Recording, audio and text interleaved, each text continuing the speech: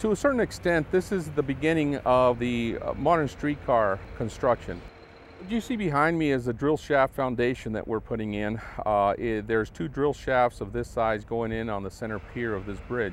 The bridge is 310-foot span. It's 155 foot to the center span where these drill shafts go. These drill shafts are 155 foot deep. Many people might question why are they so deep. The fact of the matter is that the soils in this area don't provide the type of support that we need. So it's more cost effective to drill two deep shafts rather than multiple shorter shafts. It was constructed here on site. This project in particular has created 93 full-time jobs for the duration of the project.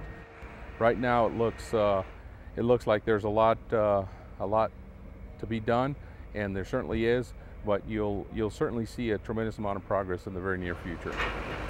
I feel that this project is going to change the face of Tucson in certain factors, simply because it's going to give us what we want and what we need as a community.